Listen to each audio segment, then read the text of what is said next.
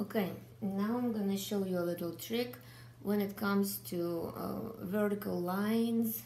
In this regard, it's gonna be the tree trunks or whatever other vertical lines you wanna do. First, it's easier to move from top to the bottom. Second, another real trick is to use not the tiny fine brush as you might think, but pick a square, flat, square, flat, square. I remember I got myself, oh, matter of fact, yeah, I'm gonna use a new one, the brand new, absolutely fresh, a virgin brush. I'm gonna use it, and it's not even just a square, it's angled also. So yeah, I got myself two flat ones recently, haven't used them yet, so it's a beautiful chance for me to wet the brushes, introduce them to the life. Anyway, so here's the idea. Get a paint on your brush, just like this, and here's your trick. Your beautiful vertical lines go like this, see?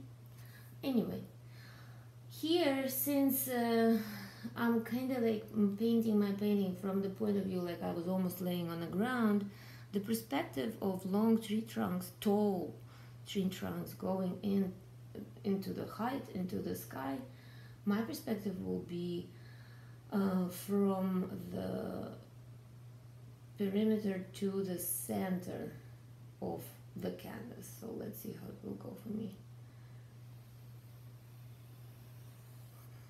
One, shit, there's lots of trees in the forest,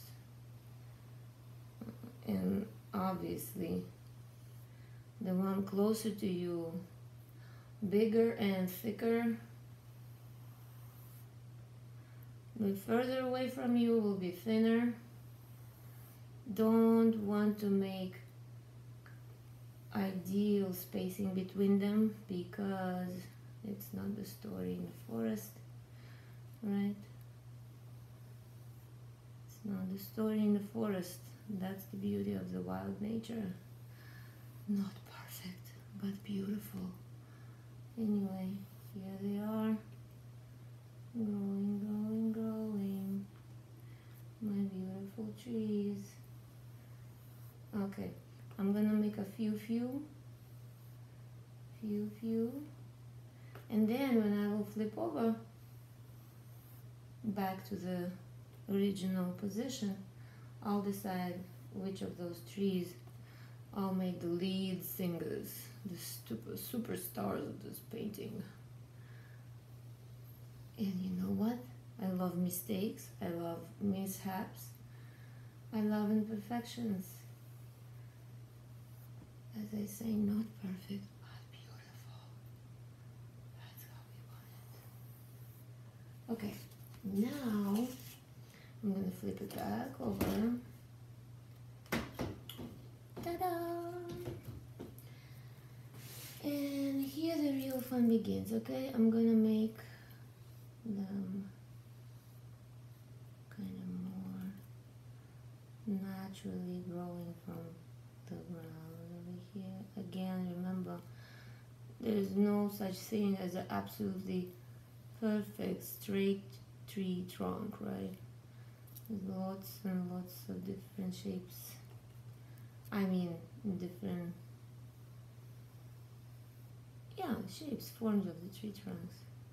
They will split, some do. Most of the tree trunks thicker at the bottom, right? Unless it's a palm tree.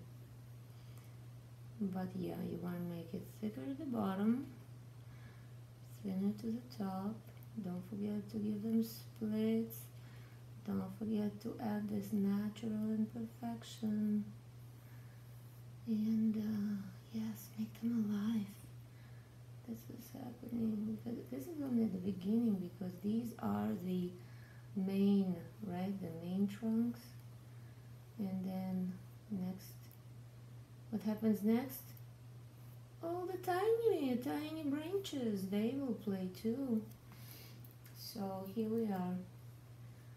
I'm going to continue on my tree trunks for a while. I don't think you need to see every stroke I'm making, but you got the idea probably already, right? Closer to you, thicker and darker. Further away from you, thinner and lighter. And I'll be back and you'll see. Yeah, I'm gonna have a lot of fun with the branches, that's for sure. But for now, I'm just positioning my trees. You know what? It already looks cool. We'll see what's gonna happen next. See you in a few.